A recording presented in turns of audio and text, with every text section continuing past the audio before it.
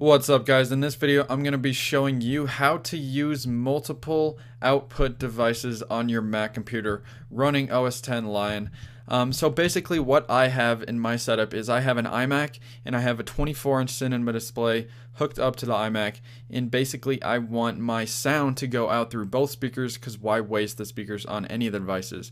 So the first thing that you should do to accomplish this is go into utilities by clicking go and then clicking utilities and then clicking MIDI setup, audio MIDI setup. Okay, now once you're here, right here you'll see this plus button. Click that and then click create multi-output device. Obviously I've already created mine, but when you create yours, select the outputs that you want to use. So we're gonna say we want the display audio and we want the built-in output, which is my iMac, and then this one is the 24-inch cinema display. So when you're done with that, you're pretty much done. I mean, then just click this arrow button and then tweak these settings to how you want it, because it might sound different on all the different the speakers on your computer. So this is the 24-inch cinema display sound, this is the left speaker, this is the right speaker. Tweak all those to make sure they're all even together, one's not louder than the other. Once you're done with that, you can go ahead and just leave this how it is, and then the next thing you need to do is download a program called SoundFlower.